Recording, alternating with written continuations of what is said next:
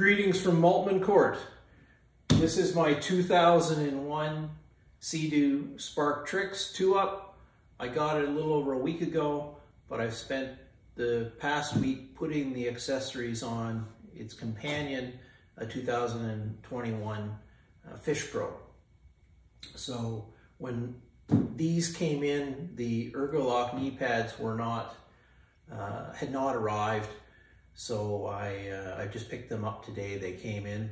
So that's what I'm going to do a video of here. I think these are going to be a little bit easier than what transpired with the Fish Pro, although they turned out just fine.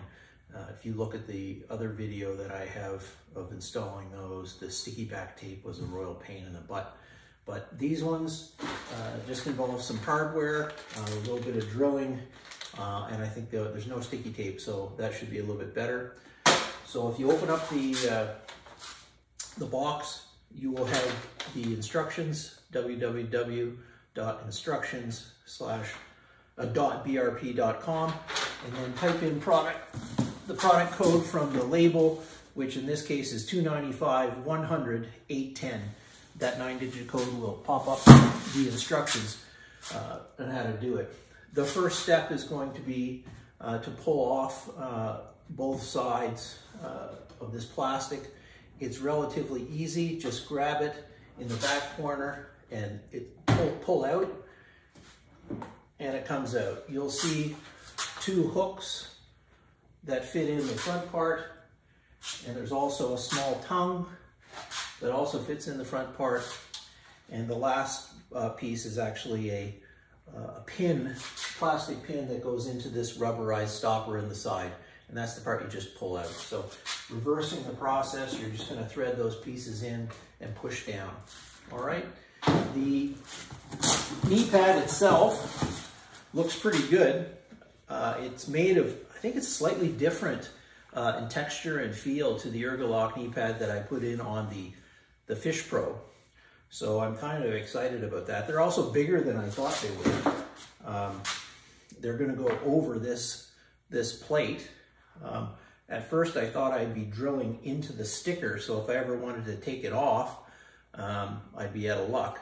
But I think that the drilling will be off to the side, so it won't be too visible if for whatever reason you wanted to take them off and go back with the numbered sticker on the side of the plastic, but I doubt that'll be the case. So I'm going to get out the instructions and see if I can get this thing together.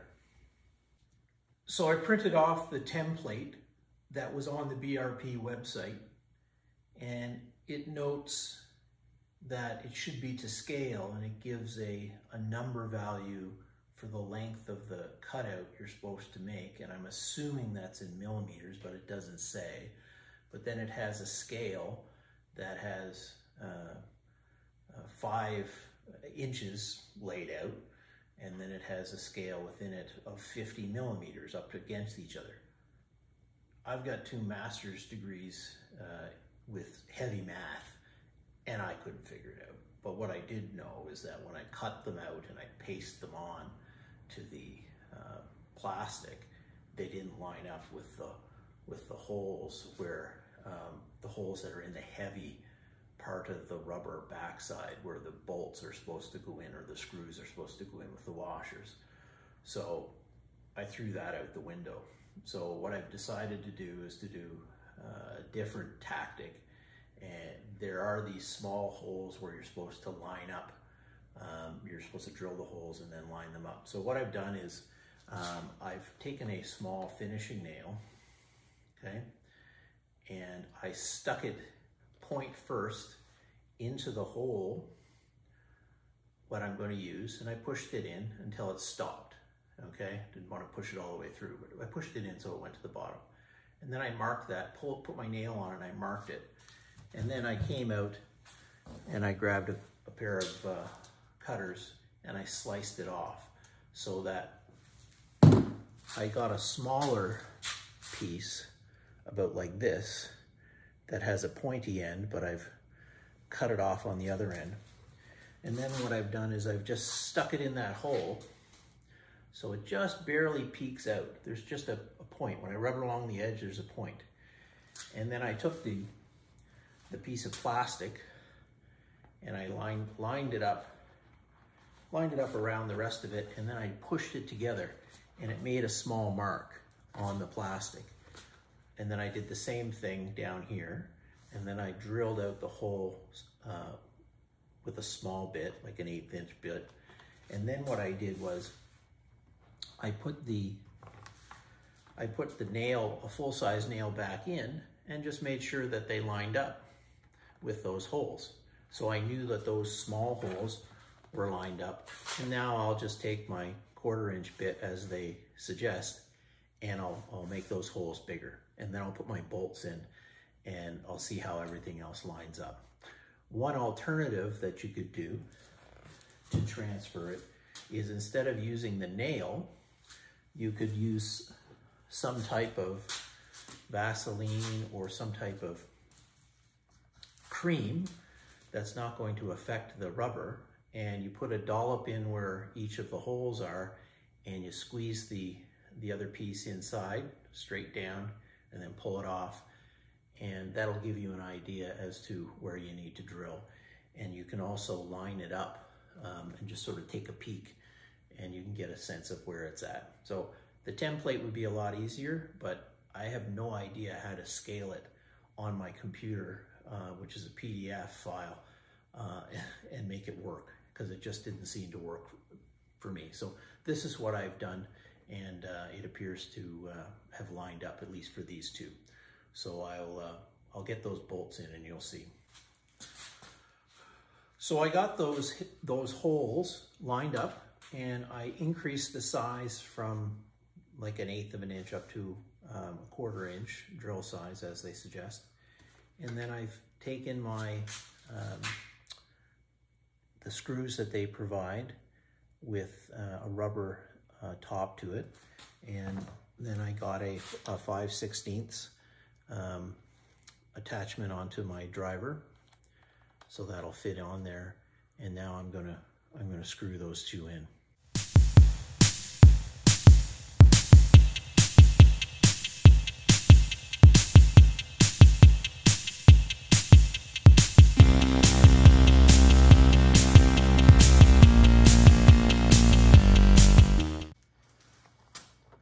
So I have to drill 2 holes into the plastic on this upper part here, and I've done the exact same trick. I've put the pointy nail into the hole and pushed down, and it's made a mark, and then I've done the same on the other side. So now I'm going to drill those holes. So I've drilled both holes, and what I've done is I've put them back into place, and I've slid just some finishing nails into the holes so that I know I'm lined up. So now I can put these type of bolts over here, and I know that it's secure, and then it'll be a very easy task of going along and drilling these ones out and putting them in, and it'll all be nice and secure.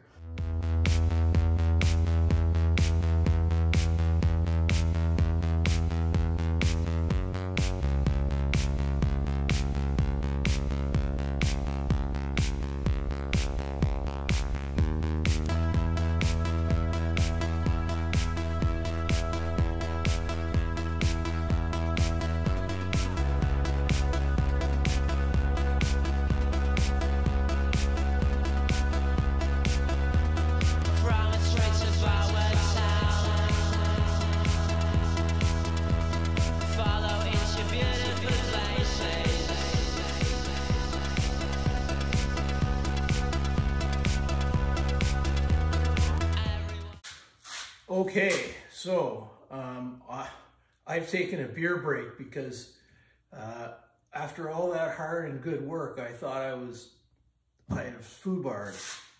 I got this knee pad on, and I hope I never have to take it off again.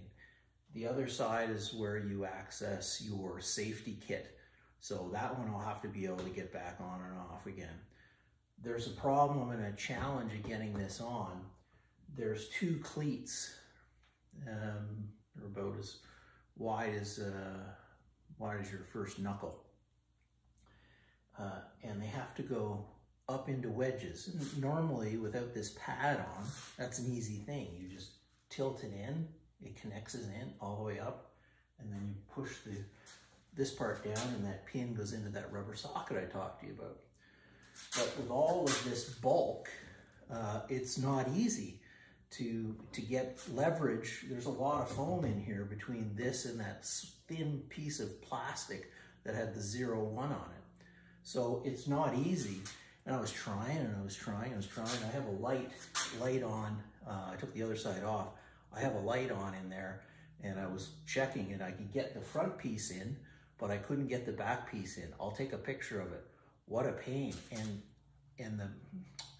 one of the rear part, the one that was not getting in, was bending over. Straighten it up, and you can see the black plastic is going white. So you go back and forth for a while. It has a shelf life, as I say. So I was worried that I was going to have that tab snapped off, and then I'd have to improvise something. I'm sure I could get something, but who wants to do that on a brand new ski? So it's on. I really like it. It's in there good. I'll show you the picture. They're really substantial. They're more substantial than the Fish Pro, in my estimation. Ergolock knee pads on the Fish Pro, which are here. They're not as thick, the Fish Pro that is. So anyway, I'm very happy as long as I don't ever have to take it off, okay? So I will, I'll do the same process on the other side. I won't show it unless I learn something new. I'll just conclude by how I get the other one on and see if there's any technique that I can recommend to get it up and in there. So I did the other one, and I revisited the directions, and in the directions they warned me about this, but I obviously didn't go down that far when I'm talking about trying to get these two tabs into the spot. They have engineered in here a groove to allow you to pull this stuff away. And I had seen that, and I was trying to do it, but they do mention in the directions to put it back on. So I'm going to try and put this back on here. You can see here's your safety kit with your whistle and your flashlight and bailing bucket and your tow line. I also laminated, or I have a vacuum sealer, so I chamber vacuum sealed some fresh batteries and also a copy of my registration in there, so it's all folded up and waterproof. So I'm going to try and put this on now.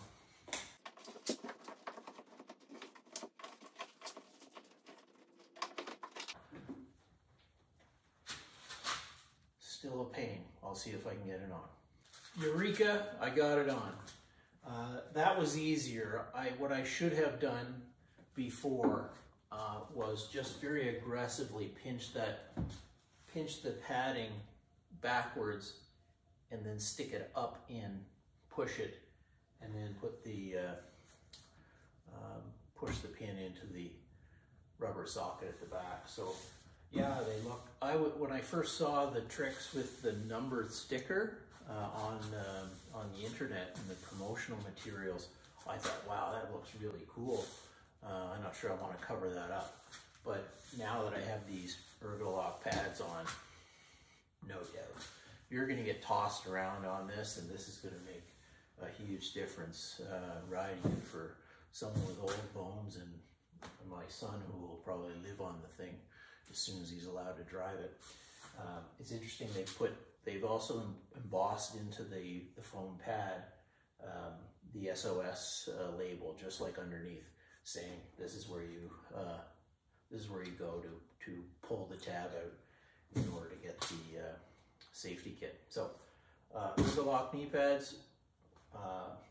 It was difficult with those tabs, and again, the template thing didn't work, but that little pin nail trick where you just cut the head of the finishing nail off to the depth of the foam hole where the where the bolts or screws are going to go in, and just so that the pin, the sharp part, is lifting or poking out just a bit, and then just put one into the other, and it lined up perfectly. And then I put the small drill bit through, like 1/8 of an inch, through all around, and then checked it with a finishing nail so that it was lined up. Finish it with the 1/4 inch. Put those screws in with the washers, and then you could just go around with your 1/4 inch drill. You don't need to size down and then size up. And then just put those push pins in, those black push pins, bumper pins, all around. And then your only tricky part is getting those pins into the holes and this back down, given the amount of bulk that you have. But yeah, I'm really impressed with those. They weren't cheap. I think they were probably $150 or something like that. They give you a discount if you're buying a ski or you bought one from them before. Most dealers will give you between 15 and 20% off. So yeah, I'm very pleased with that. And that's the last of the accessories that I've bought, that I've put on. I got the covers, but I'm not sure that they're very exciting. I don't know, maybe the Fish Pro has some access hatches, and if there's something interesting, I'll do something on that. I think I'm going to put the charging accessory wiring into the Fish Pro to charge your cell phone in the waterproof compartment.